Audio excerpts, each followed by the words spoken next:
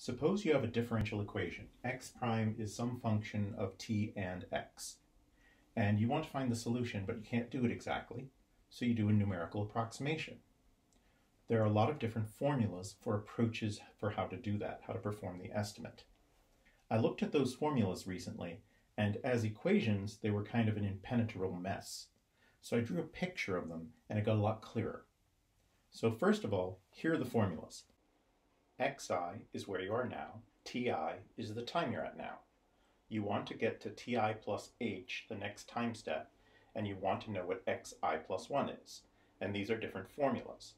There's explicit Euler, implicit Euler, trapezoidal, midpoint, and Heun's method, as well as Runge-Kutta, which I'll write out later. These are hard to read, so let's draw a picture. Here's what those formulas mean visually. First of all, the explicit method, we go here. Since we know the slopes everywhere from the differential equation, we can take the slope right here, extrapolate it from Ti to Ti plus h. We get the point here, that's our estimate. For implicit, instead of taking the slope on the left, we take the slope on the right. But we don't know what the point is yet, so what's the slope? That's why it's implicit. We have to solve the equation to find out where it is, and then that's the line we use. That's the implicit estimate. Next up, trapezoidal rule. We go halfway explicit, and then the other half with the implicit slope. The midpoint, we go halfway with the explicit, then we find the slope at the midpoint and use that for the second half.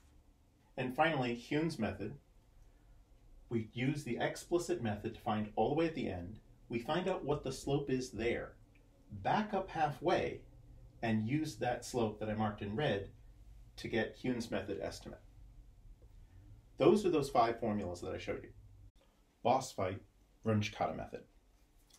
Here's the formula. It uses 4 different slopes that are defined recursively. The first slope, m1, is just the slope at A. The second slope, m2, is the slope when you go halfway explicit, so it's the slope at M. To get the third slope, you go back to the beginning, use the slope at M, go up halfway, and that's the point there. You find that slope, and that is M3. Finally, you take slope M3, go back to the beginning, and follow it all the way up, find the slope there, and that is M4. And then slopes 1, 2, 3, and 4 get put together in sort of a weighted average here. And that would give you the Runge-Kutta estimate. I think that makes a lot more sense visually than it did as a formula mess. I hope that helps you. Thanks for watching.